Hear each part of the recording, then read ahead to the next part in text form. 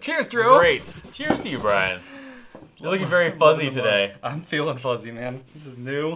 It hasn't been washed yet, so it's all nice and fuzzy. Ooh. My kids are like super into Not bad. fuzzy clothing right now. And now Rachel. so are you. We have a blanket at home that feels just like this. So this is for your family. Yeah, pretty much. There you go. Yeah. Here, kids. You're welcome. That's right. Because I'm not inherently touchable. I have to bribe my children to want to touch me. Anyway. This is a weird start to right now this morning. Today we're talking about the Herbert Church Hill Libby Sunrise. So this and is its predecessors. Indeed. So this is our third exclusive Herbert pen. So Chet Herbert is a pen maker, independent pen maker, based out of Richmond, our town of origin here. Yes, we are also based out of that area. Indeed. So all the things have like a heavy kind of Richmond theme to them. The Libby Sunrise definitely leaning hard into that as well. Sure. So we wanted to show you those and show some of the past ones that have been done just because we think they're kind of neat. And here's the Sunrise. It was launched about a couple of weeks ago. Ta-da! There we go. Look at that. You notice it comes with a matching rickshaw pen sleeve, which has a little color pop of orange on the inside there. That's fantastic. Does he take a photograph of the pen? Yes. That's amazing. Which this one was surprisingly difficult to get a decent looking. Oh, I'm not surprised. One. I think you had to go through 3 or 4 different. No, I'm not surprised at all. It looks crazy. Yeah, because this material is rather incredible. So this is a material called Alumilite. So it's a specific type of resin. It's different than your typical acrylic acetate. It's still cast and turned, similar kind of process, but the resin component itself, it's more like an epoxy resin.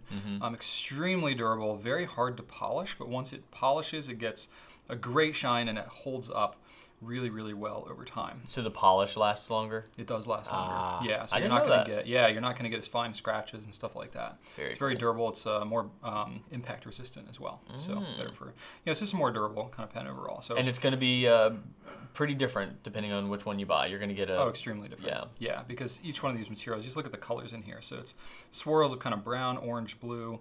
It's really going to pop in there. Lots and lots of pearlescence. Gorgeous looking pen.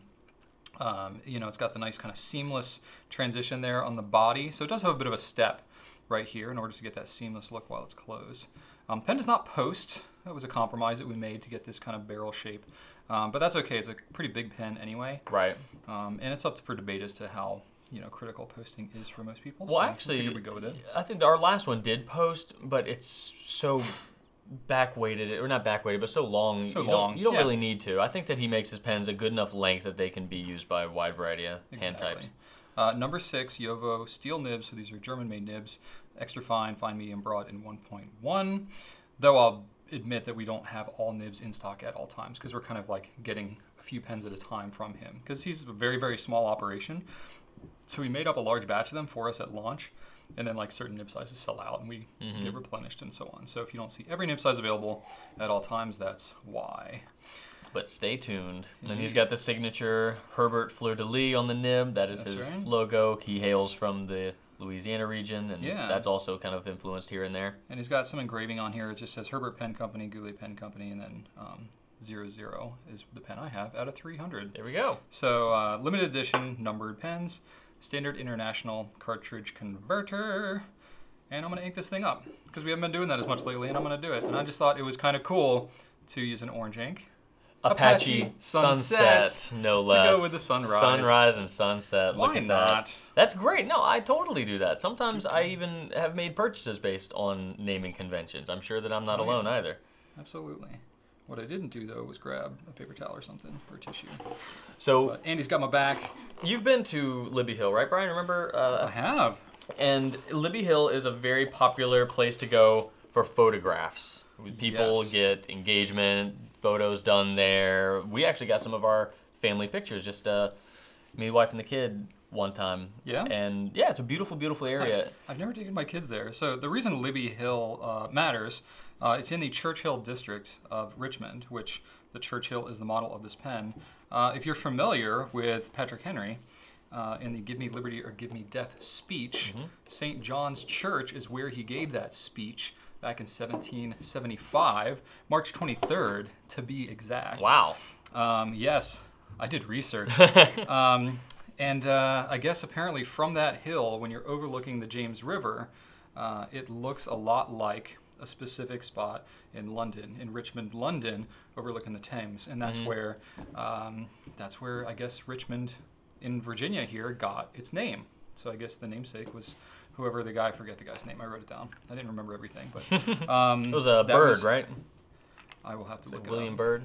Maybe. But yeah. Yeah, that's how Richmond, basically the city got its name, was from overlooking from that point. So super, super Richmond-y. And when you're up there, you do get to see the river kind of turning, and you get a really good... William Byrd, look at you. There we go. Look at you knowing facts. I looked at the notes. Oh, you did look at the notes. Okay, fair enough. And then, no, I didn't know facts, trust me. But I did glance. Yeah. But the spot is a really popular spot because not only do you see the river, but you do get a really great overlook of the city with the the water towers and things like that. And it's not like the sunrise at Liberty Hill somehow looks like different colors, but it is a very popular spot to see the sunrise. Absolutely. And you do get a lot going on when you... And we thought like the brown of the earth with the orange of a sunrise with the blue of the water kind of made sense. Right. No, if you look at pictures of sunrises, you definitely see a lot of these same colors. So it could be your sunrise wherever you're located or wherever, if you've ever seen an emotionally charged sunrise. I also like it because it looks a little planetary. I think it looks kind of like a gas giant. It does kind of look like that. So if that's your thing too, it doesn't have to be a sunrise if you don't want it to be. That's where we based and where Chet based the naming conventions off of. But it could be whatever you want it to be if it inspires you. Well, and we know we're taking a risk, leaning hard into like a very, very local themed kind of thing. It's not going to resonate with everybody necessarily, but it is kind of cool. Yeah. The whole Patrick Henry thing. It's not the first Patrick Henry themed pen we've done with Chet. Actually, the first one that we did, this was last year around this time. So this was the monument, and we called it the Monument Liberty. So this was actually dyed, these ribbons were dyed with Liberty's Elysium, Noodler's Liberty's Elysium ink, which is a Patrick Henry themed ink, and Chet made this material himself. So it's kind of cool. So we can show you all three pens next to each other here. And the monument being a notable street in Richmond as well. Absolutely. So you've got kind of double reference there. Oh my gosh, I can't hold all three of these. There we go.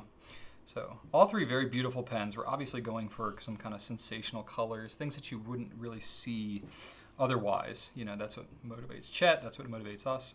And it's very, very kind of cool collaboration that we are really happy to do. So there you go. I think that's about all I got to say about this thing. One thing I'll mention is that in looking at these patterns, you see that this one that Brian has right here, you'll see that the barrel swirl looks different than the cap swirl, and this is something that you're going to continue to see with Illumilite, with this Belladonna, and with the Libby as well. So just keep that in mind. We talked about its differences. Chet and any pen manufacturer that is has a good eye to detail will try to match these things as best they can, but it is tough. Yeah, you will get some differences. That's going to happen with any pen with a swirl like this. You might see it at the break here. You might see it up here. If you have a center band that's separate, it's going to be another piece. Yeah, you've just kind of got like a more tight pattern here and a more loose pattern I think this one blends pretty well, though. Yeah, that one actually blends exceptionally well, but expect something unique. Indeed. There you go. So you can check these out. We'll have them available. It's a limited run. We sold maybe a third of them or so far. So I think that you have time, but not forever, to get these pens. $195 is how much these pens are. That includes the rickshaw case. There you go. So if you happen to be inspired by any of the things that we've mentioned here, or you just like a pretty pen, you can check these out. Be sure to like, comment, and subscribe if you like these videos and you want more like them. Thank you so much for watching. Have a great Monday, and ride on. Bye.